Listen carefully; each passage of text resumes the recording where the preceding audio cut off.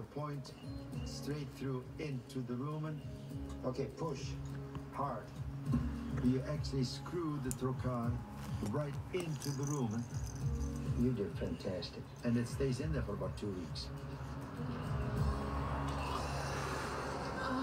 When he puts that trocar in, it's very stinky. Yes. When he feels good and he starts eating good and the food starts coming out, all you do is pull and untwist it. Okay. Okay?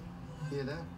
Many times these animals have some pneumonia and other problems, so it's not just the blood that you have to treat the whole calf with whatever it takes.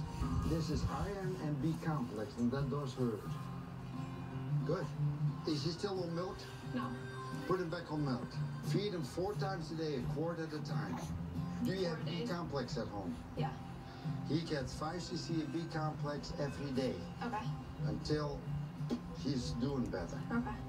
And I think this is it. Good. Good luck, buddy. Okay, let's go. Quick, huh? Yeah. Let's see what happens. Thanks.